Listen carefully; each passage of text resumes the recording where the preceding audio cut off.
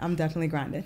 So, man, so many pieces you said that I like have like a lot of respect for you. Just your mentality, you wanting to be number one, things like that. I love the fact of not only you addressing the data analyst, but also you addressing, because I mean, again, my background in tech is primarily sales engineer. Right. And one of the things I've noticed is that, and I'm sure you've probably seen it too, where many times I'm a person, I don't necessarily tell people, oh, become a sales engineer.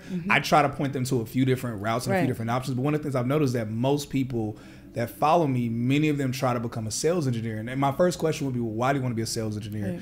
And when we really get down to the nitty gritty of it, it's because they know me and they're like, you're in tech, you seem to be doing good, I want to do what you did. Yeah.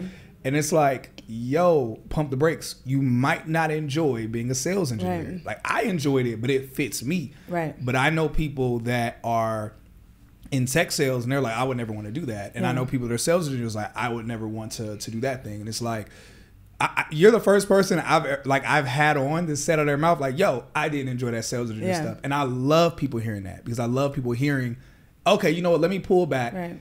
Somebody who's sitting here with Cyrus just said to Cyrus, yo, what you do is all right, but that ain't for me. Yeah. And hopefully it'll make people reconsider. And again, the goal isn't to scare anybody. The goal is to help people make like, help them. Decisions. Yeah, be better career advisors than a career advisor you had. Yeah. when you were in school. Literally. And I think there's major differences in our role. Like, you know, like, if you are somebody who's more technically astute, in my opinion, that's a great role. Like, if you want to talk to customers about technical features, demo products, if that's your niche and you're great at that, you still have to have great presentation skills, great customer facing skills, but your focus is more on the technology. My focus is on the business, right? Like the contracts, the money.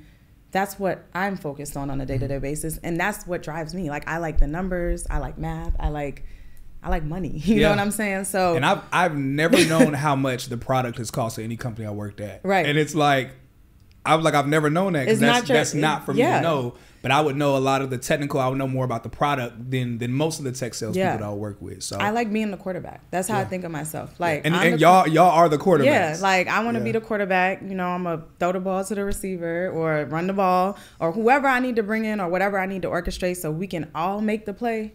That's how I'm looking at it. That's how I look at sales. Yeah. The sales engineer is coming in, but I tell everybody the sales engineer sells. You sell the product. Oh, yeah. I sell the relationship. I sell the business. You sell the product. That's the truth. So, like, people got to understand that, because if my sales engineer sucks, I can't make business happen. I've had... like, you know what I'm saying? It's a team thing, like, I've been a part of teams. So, as a sales engineer, of course, I'm attached to the team of account executives that I work with, or tech sales reps, whatever.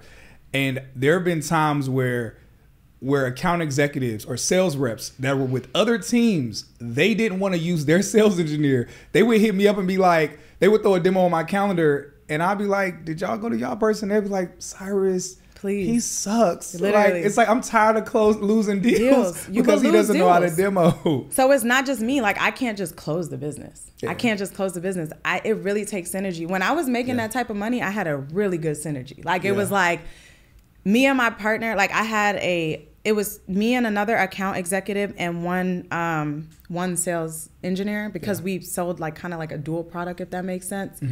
But when I was at OneTrust, I was a data governance executive. So what I was doing is I was helping companies to protect our sensitive information. So how do we, scan into an infrastructure, understand what data lives in there and what is highly sensitive? You got a credit card, you go to Walmart, you swipe it, Cyrus's name, your whole card, your expiration, all that is living somewhere once you do that swipe. So how do you know that's actually protected? Where does it live once it goes there? This is like the conversation I was having. But my counterpart, he was selling the privacy solutions.